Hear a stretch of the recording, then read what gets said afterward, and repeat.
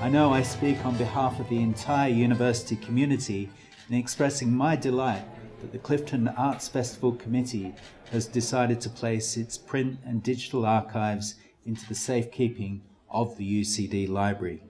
The idea of Clifden Arts Festival, which started in 1977. I think Ishiguro came in 1990. He said then it was Ireland's best kept secret.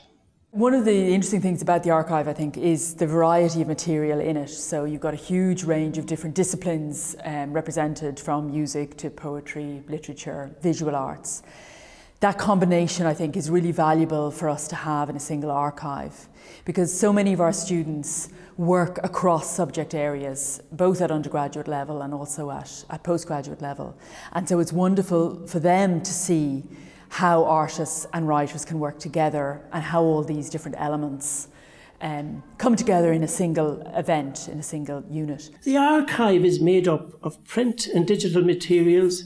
It traces the origins of the festival and documents the extraordinary range of artists, musicians, poets, writers and other performing artists who have participated in it from its very beginning to now. I suppose in a way, when I always looked upon bringing a writer like Tony and Michael into the classroom, or John McGahern or whoever, you know, they captured from the beginning what Newman believed in. It was the living voice and the breathing face that first and best mediated knowledge to the young. What's hugely important to me with the Arts Festival is what it has contributed to the community in Clifden, but more so what the community has contributed to it. It's great to be involved in a festival that has that ethos, that wants to expand the knowledge and the appreciation that people have of the arts in general. It's a time where students really enjoy and they love it, and it is a real highlight for their year itself as well, to be honest. From the first time I went there, I think poetry has been coming to me, and that's why I think I return. I have a connection. I hear about it from kids who are children anymore that have come to me and said, wow, thanks a lot for supporting the school.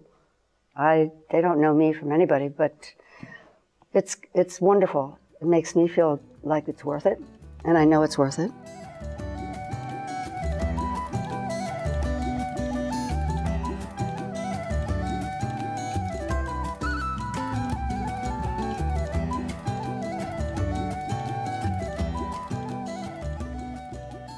I arrived here, I think, on the 1st of October 1974. I made my way out to the monastery and I met Brother Killian. He just was an extraordinary man, and I had a bottle of Rioja wine, and I think we shared a bottle of wine that night. I was a bit embarrassed. First of all, I was just wondering, would the man drink? He had no difficulty whatsoever in enjoying the Rioja wine. At that time, we only had prefabs, you know, we had no school. So it really was, you could say primitive, but there was a great old spirit and there was a great heart, and people were very, very happy. Because we're moving into the new school in 1977, Brother Killian said, well, why not bring in Richard Murphy and do a reading? Now, Richard Murphy had read there earlier in 1971, I'd say, in what was the old hotel, which was the school at the time. So in 76, 77, you had others arrived. I mean, we encouraged each other, and people like Desmond Hogan, Neil Jordan, Sidney Bernard Smith.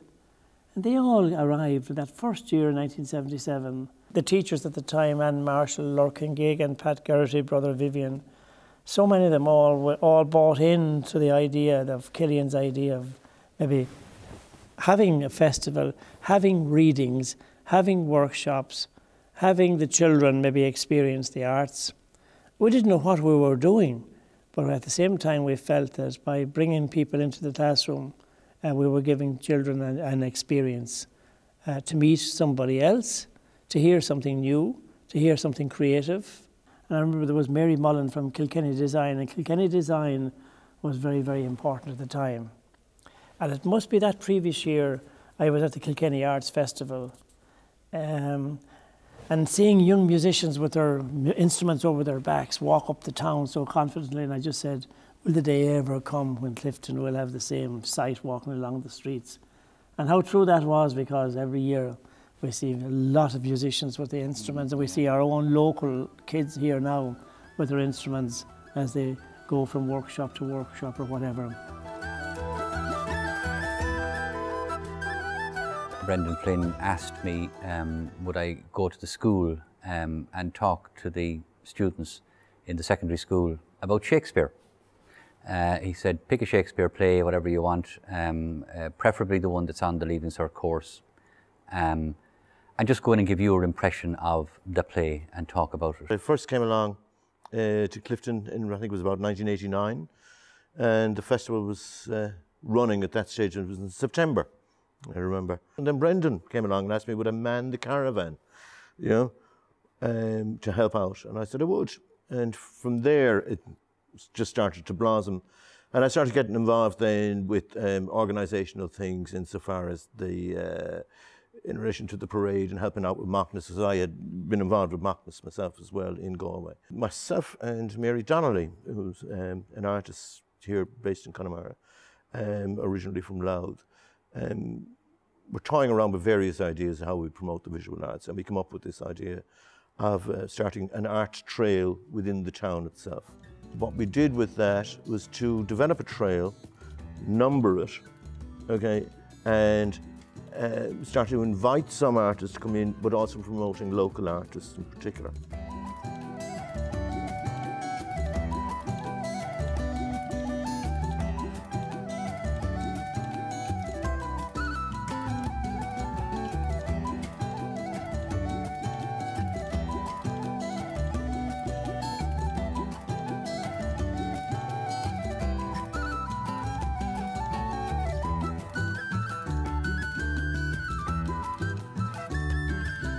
When I was going to school in the Clifden Community School, I got involved in the Arts Festival just as helping out. And then as years progressed, I got more involved. I became a member of the committee. And then after that, my portfolio would have been Health and Safety Officer for the festival. But the festival wasn't just generating business into the town or anything like that, because it's Clifden Community Arts Festival. This is very important that we emphasise that. One person I'd like to mention in particular who was a pivotal, inspiring force for Clifden Arts Festival as well as for arts all over the world, but particularly here for Clifden, and was a loyal friend, is Seamus Heaney, the late Seamus Heaney. And the photograph you're looking at now was taken in 2009 when he gave a reading in St. Joseph's Church, which is up the road here. And the church was absolutely full. Now, 2009 was Seamus's 70th birthday, so he was in demand that year all over the world, in Harvard, in Oxford, and all over the place. But he made a point of coming down to Clifden in September of 2009 and giving a reading. Seamus inspired all writers. There was no hierarchy. The Galway Writers Group, a group of aspiring poets, were reading their works in the library, about 20 people on that in 2009, and Seamus just came in to support them.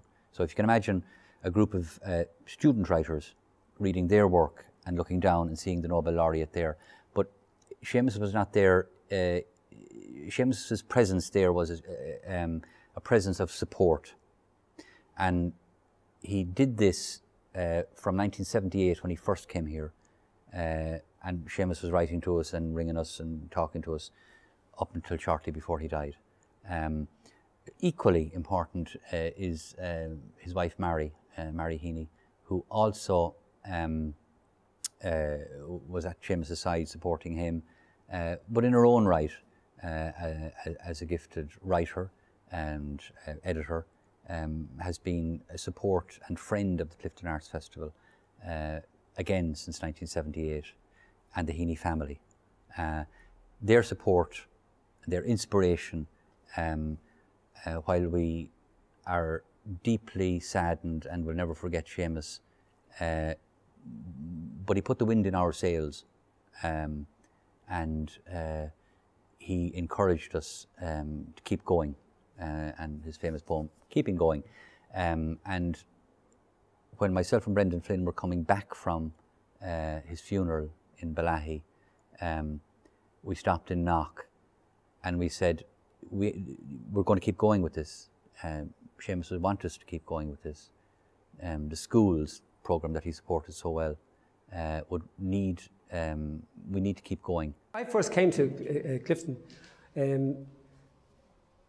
it would have been in the 90s I first came. I maybe visited once or twice, just as a reading poet, before the 13th of October 1999, when the poet of the festival at the time was Michael Hartnett. And Michael, by that stage, the last few years of his life, was quite ill.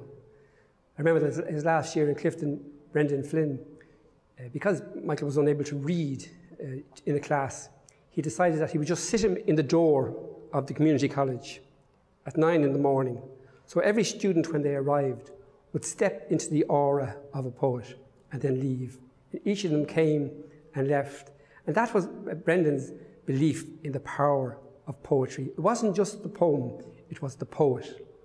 And when Michael died, then I was brought in the following year and have been going back since. That's 2000 till now. Well, when somebody new comes into the school, it animates them a bit more. They kind of see a different spectrum to it.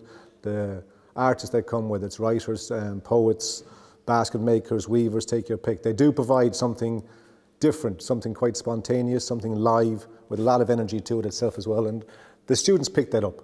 The gym, which is kind of transformed from a functional basketball court size area, is transformed into a kind of a cathedral of sound and music, really, and art, where students get a chance to express how they feel as well and perform on stage, and also to, I suppose, develop a pride in the area too as well, because it is a community week. It is Clifden Community Arts Week, and the word community is an important part of it too itself as well.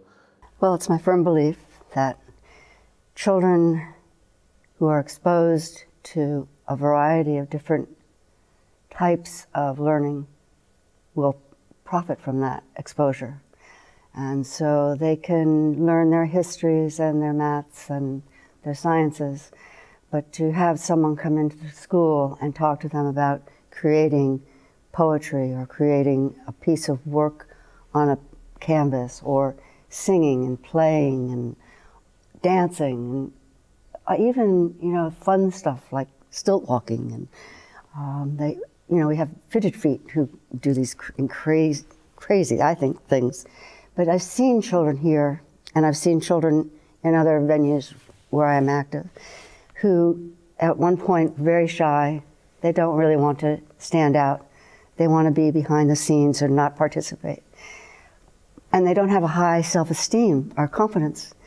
But once they start being encouraged by people who can do this well with children, especially shy children, the confidence of the children is unbelievable. Certain students and their ability to reach, to grow, all came because stilt walking. And that's only one of the many, many exercises and creative activities that they do. But the stilt walking and the fact that being able to participate in the parade has given them such encouragement and a sense of their own identity and belief and encouragement in being together with others and able to ask for help and receive help, because once they get up in the stilt, they have to trust the teacher that they're going to kind of walk, and they're not, if they're going to fall, that there'll be somebody there to help them. The classroom experience is unequalled for our students. We have poets that have been coming here for years now, like Tony Curtis, and he comes and he reads his poetry to the students, and he interacts with the students, and they discuss poetry at a human level and a human experience. Guitar is a great bridge sometimes between students and the poet, because I sing sonnets. I'll sing Shakespeare. Shall I compare thee to a summer's day? You know, I'll sing it. I'll sing Robert Frost's Stopping by Woods on a Snowy Evening. The other great thing is the mobile phone with Spotify. I can do Elizabeth Bishop for the older kids, and then I can turn on Spotify, and I can instantly, with a little boombox, I can blast out Elizabeth Bishop, Marianne Moore, and I can tell them the stories. And this area would have been noted for its painters of landscape, you know, no matter who they were, you know, the Gerard Dillons and so on and so forth of this world, and a lot of them associated with landscape painting. So when this exhibition went on, it was abstract art, and the number of people who came in, we were toying with the idea since of starting off, sure, I could do that exhibition, you know, because it was lovely watching people, what is that, you know? So when I noticed these questions been asked, I said, right, okay, we'll get somebody to come in and start talking about what it is. And we get the artists to talk about what it is as well. And since then, I mean, we've continued with those types of talks and whatnot, and elaborating and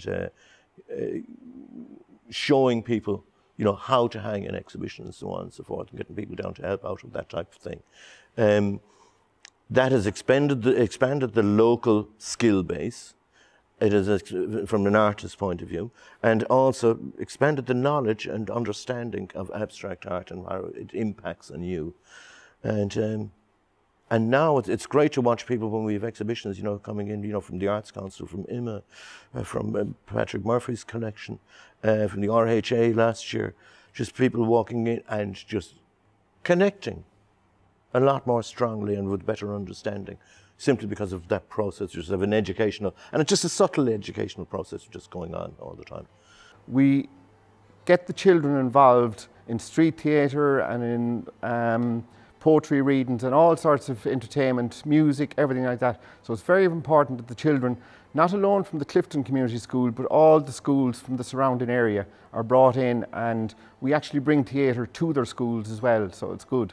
It requires a wide range of people involved in providing all the infrastructure, the management, the seating arrangement, the sounds, the lighting, and all that comes together seamlessly and almost magically at times, but yet behind the scenes it can be cuckoo. But people on the front don't see it, to be honest.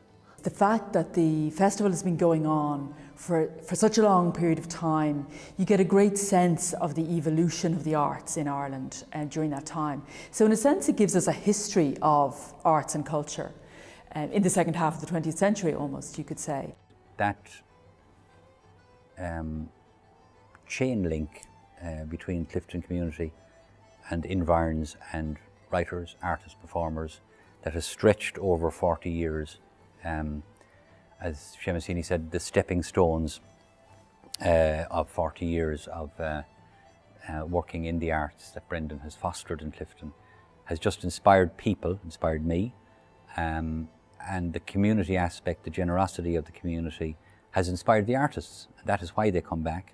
When we're in the classroom, we're dealing with writers on the page, if you like, but it's very important for them to see the arts in a performance context, and for them to see, you know, poets performing their work, musicians in action, and for them to see that as something that happens in a particular cultural moment, and that's captured in that moment. I think that Bernard Sanders, this amazing balletic, sylphed, fairy-like man who appears on tiptoes at every event, and to look at him you wouldn't think he is that way, but he is.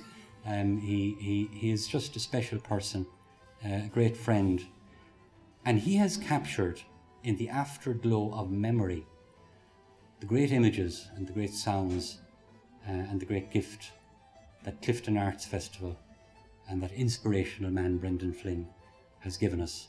And we look forward and we thank you here in UCD for giving this special archive a special home.